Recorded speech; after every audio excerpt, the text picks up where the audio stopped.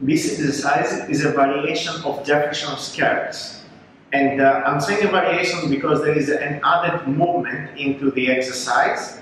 But even if you do Jefferson Curls for the purpose of what we are aiming here, is going to have more or less the same effect. I don't use a big weight for Jefferson Curls, so I'm going to have now just 10 kilos, but you can decide.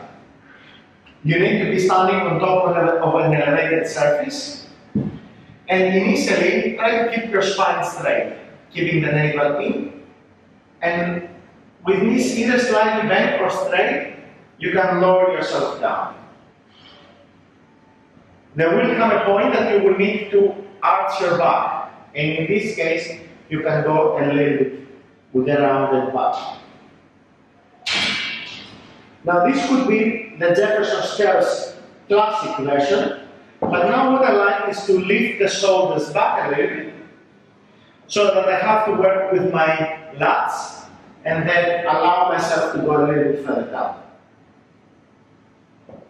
As you see, I can keep my elbows bent because the weight is not very heavy. I straighten my back again, and then I round my back and I go a bit further down.